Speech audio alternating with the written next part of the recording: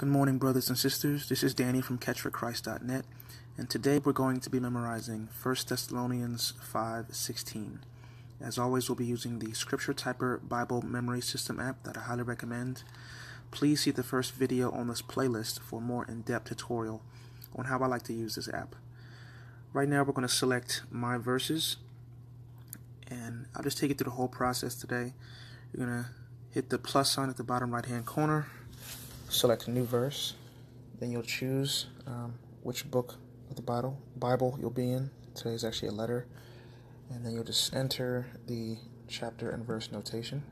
You can choose multiple verses if you like to, and then you can also put things into verse collections. Import verse text, a nice short one today, and then just hit save, and then you can just search for the verse once it's in your library. Alright. And we'll start the three-step process. The first step is typing it. Typing it just entails typing the first letter of each word, and the word should change from gray to black. So rejoice always. 1 Thessalonians 5:16. You'll do that step at least 3 times. The second step is to memorize it. It's called Memorize It. The app just takes away half the words, and now you're essentially filling in the blanks, but you're still only typing the first letter of each word. Rejoice always. 1 Thessalonians 5:16. You'll do that step also 3 times at least. And the third and final step is called Master It. Now you're just typing the entire verse from memory, still only typing the first letter of each word. Rejoice always.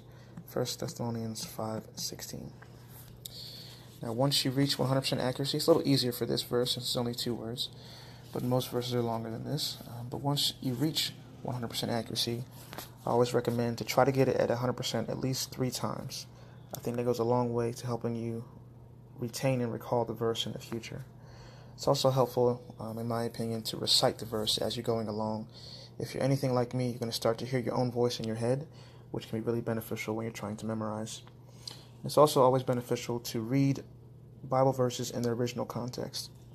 So for more context on this verse, please see the link in the description below.